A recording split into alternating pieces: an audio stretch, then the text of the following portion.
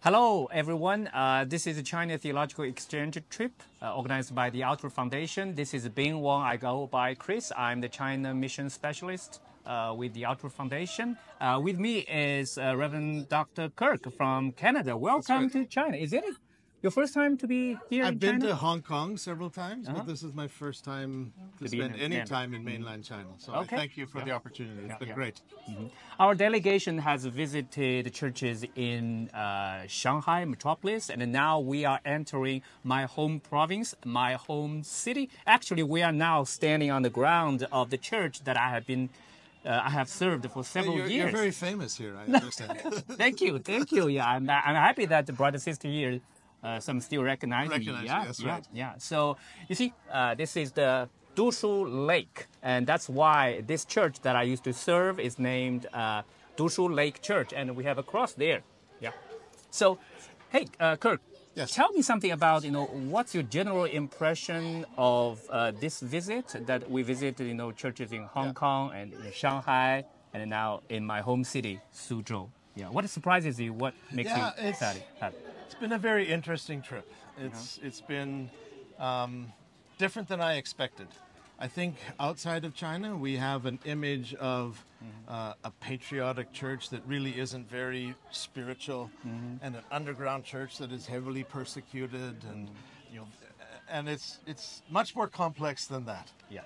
And so it's been really interesting to see the depth and the complexity of the family of God that is here in both of the church expressions. But what I've really appreciated is that in both, there are sincere followers of Jesus.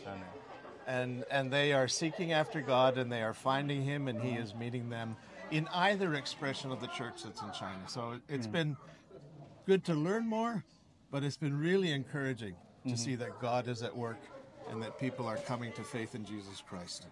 Kirk, we know that you have lots of mission experiences in all of the world. Yeah. So, and you have seen the glorious and great picture of God at work, God's Spirit at work in many continents and cultures and the countries. So, what impressed you? So, how can you see that God is at work in China through the churches of? Well, I think that's the encouraging thing. And this is what I appreciated about Outreach Foundation, is that their approach is, what is God doing? Not what should we do on mission for God, but rather understanding what God is doing. So when we have had a chance to visit and talk with members of the body of Christ from mainland China, we hear their stories of how God is moving in terms of church growth, how God is helping those that are interested in serving Him be equipped for ministry, how people are being instruments of God's blessing in their community. Yeah. And so I'm just grateful to be associated with an organization that's priority is what's God doing. Yeah. And in our time here, we have seen what God is doing, and it's been encouraging. And I can't wait to go back and tell friends and other people that I know as I travel that there is a vital church in China. Amen. And that God is at work in China. And then we can see if there's anything we can do to be part of what God is doing. Sure. So we're not here with an agenda, but it's been great to see that there's opportunity to connect and to serve into what God is doing here. Yeah. Thank you so much for this words of encouragement and with a humble spirit. And speaking of listening to and hearing about the stories and testimonies from our Chinese brothers sisters, I just want to remind you that we are going to have dinner with some brothers sisters at the Dushu Lake Church and in this city.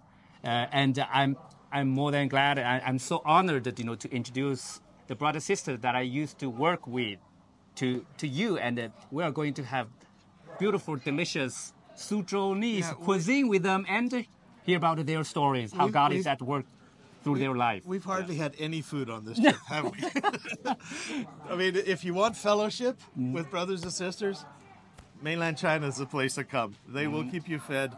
Yep. but your soul will be fed and your spirit will be fed, and that'll be a great blessing. Yeah. So we have delicious food. We have, powerful testimonies from the people of God in China. And so stay tuned and look forward to have more updates for you.